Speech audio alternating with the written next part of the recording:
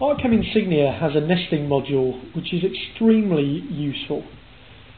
It can't be emphasised enough how much money, material and time there is the potential to save if your parts are accurately fitted onto the material that you're using.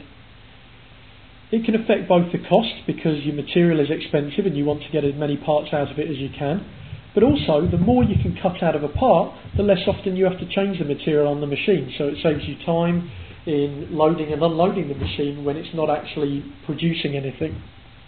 I'm going to show you a couple of quick examples with the nesting here.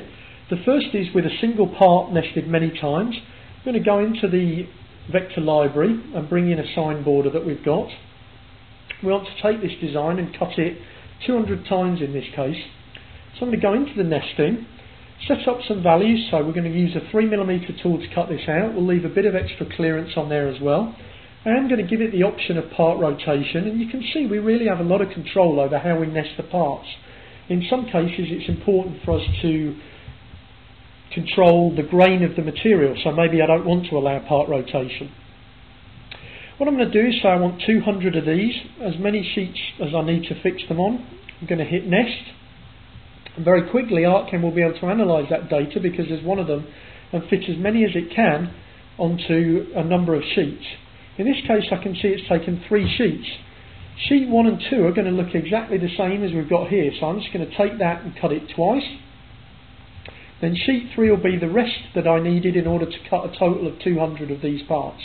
So you can see it's very easy for me to do that with a single part. Now that's all well and good, but what if I've got something a little more complicated that I want to nest? Maybe some letters that have a more difficult shape as we've got here. We can do the same operation with many different vectors. It doesn't have to be just letters, it could be any shape really. Going to go in, I'm going to use the same parameters, but I just want a single copy of each this time and tell it to nest those. What Artcam Insignia is going to do is use its nesting algorithm in order to analyse all the parts we've got there, and then based on the information we've put into the nesting wizard, fit them as accurately as it can into this piece of material. In this case you can see that the letters we had were way bigger in terms of how they were laid out than our material, which is a 600 by 600mm block. What we're going to find though is hopefully this will be able to fit all those into that material, and if it doesn't then we maybe have 1 or 2 left and we'll be able to go in there and fit them into another piece of material, or use a slightly bigger piece of material if we had that at our disposal.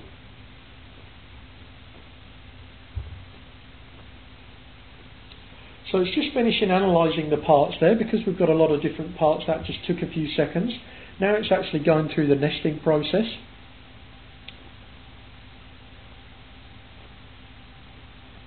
And you can see that even though this has taken maybe 15 or 20 seconds, it will nest these parts much quicker than I would be able to do manually. And it's also got a much better fit than I would be able to do manually as well, unless I had many hours in which to fit these together. So very powerful functionality, has the potential to save an absolutely huge amount of money and time. And a lot of software companies will actually charge upwards of $1,000 just for the single module to do this, quite often with a module which is more inferior than the one we use in Artcam Insignia.